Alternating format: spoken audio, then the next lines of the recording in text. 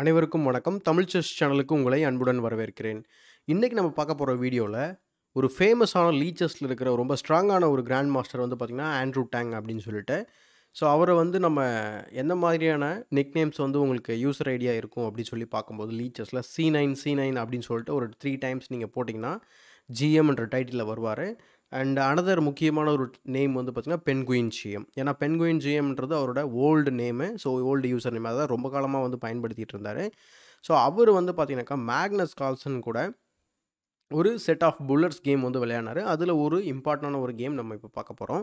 So இந்த கேம்குள்ள போறதுக்கு முன்னாடி ஒரு சின்ன ரெக்வெஸ்ட் என்ன அப்படின்னா, நம்ம சேனல் வந்து நீங்க சப்ஸ்கிரைப் பண்ணாம வீடியோஸ்லாம் பார்த்துட்டு இருக்கீங்க அப்படின்னா, மறக்காம வந்து சப்ஸ்கிரைப் பண்ணிட்டு பெல் பட்டனை பிரஸ் பண்ணி வச்சுக்கோங்க. அதே மாதிரி சேனல்ல போற வீடியோஸ் உங்களுக்கு பயன்படுற மாரி தான் நம்ம சேனலுக்கு டொனேஷன் பண்ணுறதுக்கு கன்சிடர் பண்ணுங்க. இப்போ ரீசென்ட்டா வந்து பார்த்தீங்கன்னா, நம்ம சேனலுக்கு வந்து மணிச்செல்வம் அப்படின்னு சொல்லிட்டு அவர் வந்து பார்த்தீங்கன்னா, ₹300 வந்து நம்ம சேனலுக்கு டொனேஷன் பண்ணியிருக்காரு. ஏற்கனவே அவர் வந்து நம்ம சேனலுக்கு 200 ஸோ டோட்டலா வந்து ₹500 வந்து இப்போ நம்ம சேனலுக்கு கான்ட்ரிபியூஷன் பண்ணியிருக்காரு. Thank you so much brother. And Venkatesan bro வந்து பார்த்தீங்கன்னாக்கா, ₹101 வந்து நம்ம சேனலுக்கு வந்து டொனேஷன் பண்ணியிருக்காரு. Thanks a lot. So with this நம்ம வந்து அனலைசிஸ் ஸ்டார்ட் பண்ணலாம். அண்ட் இந்த பொசிஷன் வந்து பார்த்தீங்கன்னாக்கா, ஐ மீன் இந்த கேம வந்து நம்ம பிளாக்கோட பெர்ஸ்பெக்டிவ், அதாவது கார்ல்சனோட பெர்ஸ்பெக்டிவ்லேருந்து பார்க்கும்போது இன்னும் பெட்டரா இருக்கும். So I am flipping the board. So game வந்து ஆண்ட்ரூ டேங் வந்து பார்த்தீங்கன்னா, D4 ஓப்பன் பண்ணுறாரு. D5 Carlsen, night F3, C5. So வந்து பார்த்தீங்கன்னா வந்து இது இயர்லியரா வந்து பார்த்தீங்கன்னாக்கா, பிளாக் வந்து சென்டரை பிரேக் பண்ணுற மாதிரியான ஒரு வேரியேஷன் குயின் ஸ்பான் ஓப்பனிங்கில. ஏன்னா வந்து அவர் C4 ஆடாம அவர் நைட் F3 ஆடுறதுனால நமக்கு we have a option to break the centre. இதுக்கு பேர் வந்து பார்த்தீங்கன்னா, குயின் ஸ்பான் ஓப்பனிங்கோட கிராஸ் வேரியேஷன் அப்படின்னு சொல்லுவாங்க. ஸோ இங்கே வந்து பார்த்தீங்கன்னாக்கா, திரும்ப அவரு C4 ஆடுறாரு. இது நீங்க நெறைய பேருக்கு வந்து டவுட் வரும். என்ன டவுட் வரும்னா, இது பார்க்கறதுக்கு தராஷ் வேரியேஷன் மாரி தெரியுது. தராஷ் டிஃபென்ஸ் மாரி தெரியுதுன்னா, சிமிலரா தான் இருக்கும். சில வித்தியாசங்கள் மட்டும் தான் நைட்ஸ டெவலப் பண்ணல. ஸோ வித் திஸ் வந்து பார்த்தீங்கன்னா, அவர் என்ன பண்றாரு, after C4, C tax D4, அடுத்து குயின் டேக்ஸ் D4. ஆக்சுவலா இந்த குயின் டேக்ஸ் D4 மூவ் வந்து பார்த்தீங்கன்னாக்கா, ஒரு ஏன்னா இமேஜ் முன்னாடியே வந்து நம்ம குயினை டெவலப் பண்ணியிருக்கோம் இல்லையா? ஸோ நைட் F6 பண்ணுறாரு. அதுக்கப்புறம் நைட் C3. ஸோ நைட் C3க்கு பதிலா இந்த பொசிஷனில் கண்டிப்பாக C டேக்ஸ் D5 ஆடியே ஆகணும். அதர்வைஸ் என்ன ஆகும் அப்படின்னு சொல்லி பாருங்கள். So night C3, night C6, attacking த குயின். அடுத்து வந்து பார்த்தீங்கன்னா குயின் D1. ஸோ இப்போ வந்து பார்த்தீங்கன்னா, நம்ம மூவ் பண்ண போகிறோம் அப்படின்றதுனால we can push the porn forward. So D4, night B1. So இங்கே வந்து பெட்டர் ஆப்ஷன் கிடையாது. நம்ம வந்து நைட்டை வந்து வெளியில் கொண்டு போகிறது, உள்ளே கொண்டு போகிறத தவிர, ஐ திங்க் வேறு ஏதாவது நம்ம பண்ணோம், லைக் நைட் டு D5லாம் போனோம்னா, மோஸ்ட்லி நமக்கு வந்து அது ஹெல்ப்ஃபுல்லாக இருக்காது. ஏன்னா நம்ம we will be losing one porn. But நம்ம ஃபார்வர்டில் போகணுன்னா அந்த மூவ் மட்டும் தான் பண்ண முடியும். அதர்வைஸ் நம்ம டேங்க் பண்ண மாதிரி அவர் பின்னாடி தான் போய் ஆகணும். So night B1, so E5. இப்போ பார்த்தீங்கன்னா ஸ்ட்ராங் ஆகிடுச்சு பாருங்கள் சென்ட்ரு. ஆல்மோஸ்ட் வந்து பார்த்தீங்கன்னாக்கா, it is last game for ஒயிட்னு இப்போவே நம்ம சொல்லிடலாம். என்ன காரணம் அப்படின்னா, மேக்னஸ் கார்ல்சன் மாதிரியான ஒரு பிளேயர் வந்து பார்த்தீங்கன்னா, இவ்வளோ ஸ்ட்ராங் ஸ்பேஸ் வந்து வச்சுக்கிட்டு, இதுக்கப்புறம் வந்து இந்த கேமை வந்து நம்ம ட்ரா பண்ணுறதோ, இல்லை நம்ம பக்கம் கேமை திருப்புறது இது கண்டிப்பாக முடியாத காரியமாக தான் இருக்கும். It is just 7th move தான். இதுக்கு என்ன காரணம் அப்படின்னா, அவர் வந்து சென்டரை வந்து கேப்சர் பண்ணுறதுக்கு வாய்ப்பு இருந்து அவர் பண்ணாமல் வேறு மூவ் வந்து ப்ரீ மூவ் பண்ணதுனால வந்த வினை தான் இது.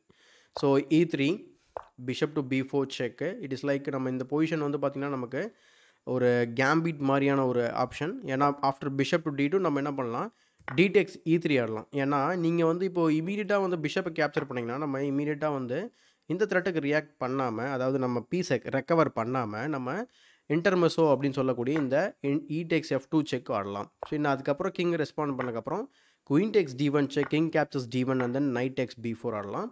After that, knight takes E5, bishop to F5, white is completely lost in this position. So என்ன காரணம் அப்படின்னு சொல்லி பார்க்கும்போது, அவருக்கு டெவலப்மெண்டல் லீடு அதிகமாக இருக்குது block. So F tax E3, queen B6, திரும்பவும் பார்த்தீங்கன்னா அந்த பிஷப் பின்னில் இருக்குது. ஸோ அதனால் திரும்பவும் வந்து மேக்னஸ் வந்து இந்த பானை ரிட்டர்ன் பண்ணுறாரு. நைட் C3, இப்போ வந்து பார்த்தீங்கன்னா நைட்டை டெவலப் பண்ண முடியும், அதை பின்ன பிரேக் பண்ணியிருக்காரு. அப்போ வந்து அந்த பானை நம்ம இப்போ கேப்சர் பண்ண முடியாது. ஸோ அதனால் பிஷப் டேக்ஸ் C3 ஆடுறாரு. அகெயின் நீங்கள் வந்து இங்கே பிஷப் டேக்ஸ் C3 ஆடினீங்க அப்படின்னு சொன்னாக்கா, இந்த பொசிஷனில் நம்ம கேன்சல் பண்ணிடலாம். ஸோ கேன்சல் பண்ணிவிட்டு அதுக்கப்புறம் பிஷப் போட்டுட்டு அதுக்கப்புறமா வேணும்னா நம்ம இதை கேப்சர் பண்ணலாம். இப்போ இமீடியட்டாக வந்து கேப்சர் பண்ணுறதுக்கும் கேன்சல் பண்ணதுக்கப்புறம் நம்ம கேப்சர் பண்ண ட்ரை பண்ணுறதுக்கும் என்ன வித்தியாசம் அப்படின்னா, அவர் வந்து குயினோட பிளாக் பண்ணி உங்களுடைய அட்டாக்கை கொஞ்சம் நியூட்ரலைஸ் பண்ணுறதுக்கு வாய்ப்பு இருக்குது.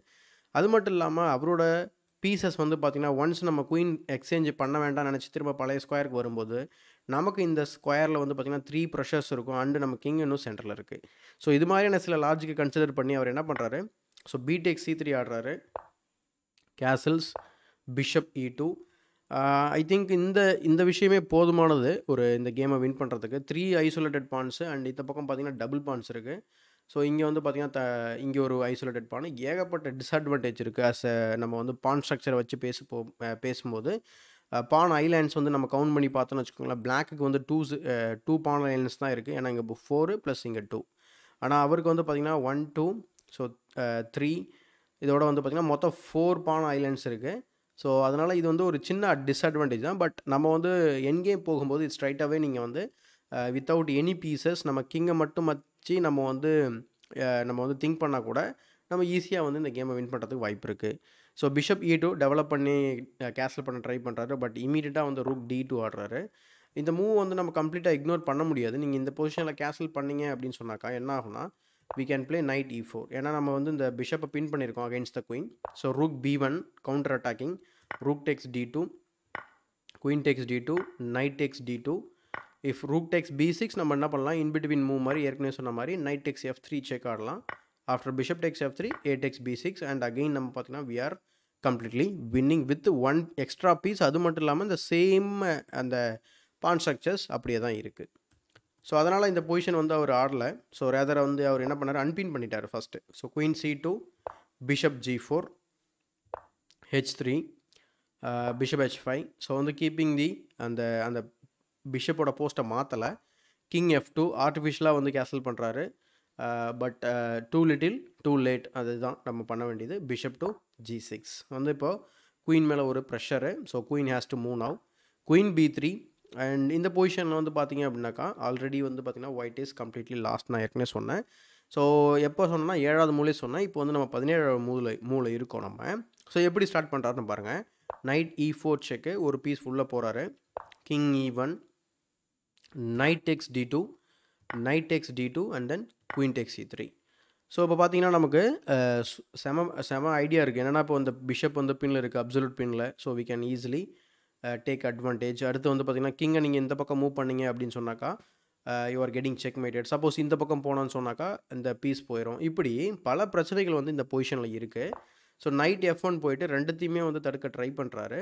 But unfortunately we have queen to G5.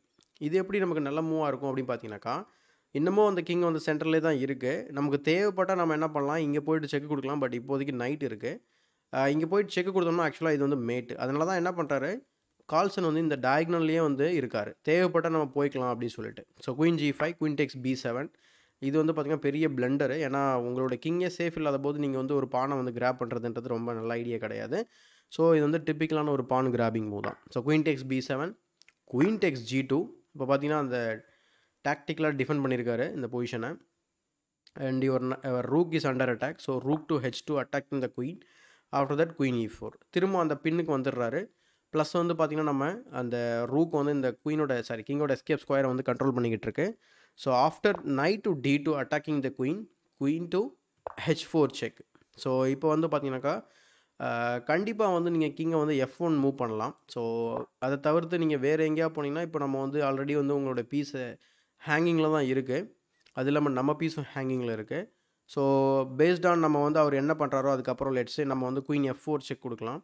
After that ரூக்கால் வந்து பிளாக் பண்ணுவார். அப்போமா நம்ம என்ன பண்ணலாம், குயின் டேக்ஸ் D2 ஆடிடலாம். ஸோ இப்படி வந்து நம்ம இந்த பொசிஷனை வந்து ஹேண்டில் பண்ணலாம். அண்ட் அதுவும் நமக்கு வின்னிங் பொசிஷன் தான். பட் அவர் என்ன பண்ணுறாரு அப்படின்னா, கிங் F1 போகாமல் கிங் D1 போயிடுறாரு. இது வந்து ரொம்ப இருக்கத்துலேயே ரொம்ப கொடூரமான ஒரு விஷயம். ஏன்னா வந்து you are going in to a self absolute bin. So absolute பின்ன்றது ரொம்ப ஸ்ட்ராங்கான ஒரு பின், உங்களுக்கே தெரியும். ஸோ டாக்டிக்கல் மோட்டிவில் பார்க்கும்போது. பட் அந்த அப்சல்யூட் பின்னுக்குள்ளே போகும்போது நமக்கு ஈஸியாக வந்து கேமை வின் பண்ணிடலாம் with one move. That is first ஆக்சுவலாக வந்து நீங்கள் இங்கே சாக்ரிஃபைஸ் கூட பண்ணலாம். Rook tax D2 check after king tax D2. R நம்ம வந்து கிங்கை வந்து நம்ம வந்து இந்த சாக்ரிஃபைஸை அக்செப்ட் பண்ணலை அப்படின்னு சொன்னாக்கா, if suppose after rook tax D2 cheque king வந்து அக்செப்ட் பண்ணாமல் கிங் C1 போகும்போது நம்ம வந்து it is queen E1 cheque. And then okay, so அங்கே வந்து பார்த்திங்கன்னா உங்களுக்கு எஸ்கேப் ஸ்கொயரே கிடையாது. ஸோ வந்து பிஷப் வந்து பிளாக் பண்ணணும். அதுக்கப்புறம் வந்து பார்த்திங்கன்னா கேப்சர் பண்ணால் மேட்டு. ஸோ இப்படி வந்து ஒரு கிரிட்டிக்கலான ஒரு பொசிஷன். அப்போ அவர் என்ன பண்ணுவார், கேப்சர் பண்ண கண்டிப்பாக கேப்சர் பண்ணி தான் ஆகணும். ஸோ அப்படி கேப்சர் பண்ணும்போது நம்ம என்ன பண்ணலாக்கா, we can bring the other rook in to the game. So அந்த ரூக்கை வந்து நம்ம கொண்டு வரும்போது rook to D8 cheque. So அடுத்து வந்து பார்த்தீங்கன்னா திரும்பவும் இங்கே நீங்கள் வந்து கிரிட்டிக்கலான ஒரு பொசிஷன். ஏன்னா நீங்கள் எனி ராங் மூவ் வந்து பார்த்தீங்கன்னா உங்களுக்கு ஈஸியாக செக்மேட் பண்ணிடுவோம். ஸோ திரும்பவும் ஒரு கிங் C1 போகிறாரு அப்படி சொல்லி பார்க்கும்போது நம்ம என்ன பண்ணலாம், திரும்ப குயின் டு G3 போகலாம். ஸோ குயின் டு G3யோட ஐடியா என்ன, we are attacking the rook.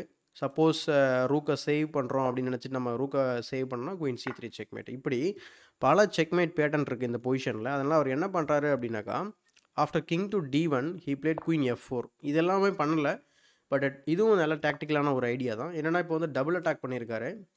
குயினையும் attack பண்ணுறாரு, சாரி ரூக்கியை அட்டாக் பண்ணுறாரு, ப்ளஸ் வந்து பார்த்திங்கன்னா உங்கள் நைட்டையும் அட்டாக் பண்ணுறாரு. அண்ட் இந்த நைட் வந்து பார்த்திங்கன்னா it is in the absolute பின். அப்போ வந்து நமக்கு இருக்கிற ஒரே லாஜிக்கல் மூவ் இந்த பிஷப் மூவ் பண்ணுறது. பட் பிஷப் மூவ் பண்ணாலும் நம்மளால் வின் பண்ண முடியாது இந்த பொசிஷனை, சாரி ஹோல்ட் பண்ண முடியாது. அதனால் வந்து இந்த ஆஃப்டர் குயின் F4 மூவ் வந்து டேங் ரிசைன் பண்ணிடுறாரு. ஏன் வந்து அந்த பிஷப் மூவ் பண்ணால் கூட நம்மளால் வின் பண்ண முடியாது அப்படி சொல்லி பார்க்கும்போது, சும்மா ஒரு டிஃபென்ஸ் தானே அப்படி சொல்லி நம்ம ரேண்டமாக ஒரு மூவ் பண்ணும்போது, after queen bishop to G4 வந்து பார்த்தீங்கன்னாக்கா இந்த லைட் ஸ்கொயர் பிஷப் இந்த எஸ்கேப் ஸ்கொயரை கண்ட்ரோல் பண்ணிகிட்டு இருக்கு. அண்ட் இந்த நைட் நம்ம ஏற்கனவே சொன்ன மாதிரி அப்சல்யூட் பின்னில் இருக்குது. ஸோ குயின் டு F1 வந்து பார்த்தீங்கன்னாக்கா செக்மேட்டு. ஸோ இதான் நீங்கள் தம்ப்நெயிலில் பார்த்துருப்பீங்க. ஸோ அந்த காரணத்தினால ஆஃப்டர் குயின் F4 வந்து பார்த்தீங்கன்னாக்கா ஆண்ட்ரூ டாங் வந்து ரிசைன் பண்ணிடுறாரு. ஸோ இந்த கேமை பற்றி நீங்கள் என்ன நினைக்கிறீங்க அப்படின்றத கமெண்ட் செக்ஷனில் பதிவு பண்ணுங்கள். அண்ட் இந்த வீடியோ பிடிச்சிருந்தால் லைக் பண்ணுங்கள், அதேமாதிரி மற்றவங்களுக்கு ஷேர் பண்ண மறந்துடாதீங்க.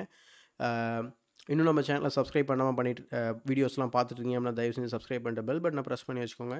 இதே மாதிரி ஒரு பயனுள்ள வீடியோவுடன் உங்களை சந்திக்கும் வரை உங்களிடமிருந்து விடைபெறுவது உங்கள் சதுரங்க சாணக்கியன்.